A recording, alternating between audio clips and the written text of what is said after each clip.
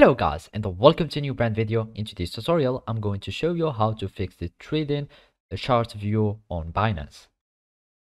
So now, all you need to do is to open your web browser. Either it was Google Chrome, Mozilla Firefox, Microsoft Edge, or any browser that you are using will do the work. After that, you will need just to search for Binance.com, and then it will take you to the Binance.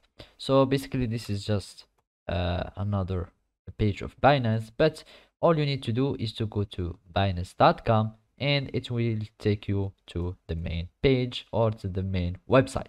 Then you will need just to sign up with your email or phone, or you can just sign in if you already have an account. So basically, when you sign up, you will need just to fill in just the usual information, your email. Then you will need to verify it, and after that you will add your personal names, your birth dates, etc., and then you will be able to create an account. And then finally you will need just to sign in to your account, and then you will need just to follow these simple steps. So now, after that you have logged into your account, you will need just to know that this problem can be occurred or can occur for multiple reasons. So let's just go to our chart. So I'm just going to markets, trade and data, and then you will need just to choose any currency that you want, and then it will take you to the trading chart view. So basically, as I said, this problem can be the trading chart that doesn't appear can be just caused because of some updates of Binance. So basically, if Binance is updating your chart, you will need just to wait some moment so it can be restored and repaired.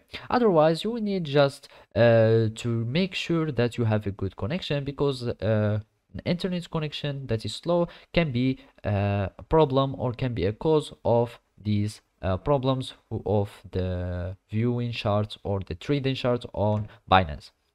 And as you can see here, you will find the state of your connection and make sure that is a stable connection. So basically, if you have a slow connection and your trading chart that is not working, you have an alternative solution that you can do is by going to the trading view chart. So let's just view chart, and then you will need just to go to this website, and then you will need just to get started and create your account, and you will have your own or another tool that is easier and more sustainable of trading view chart.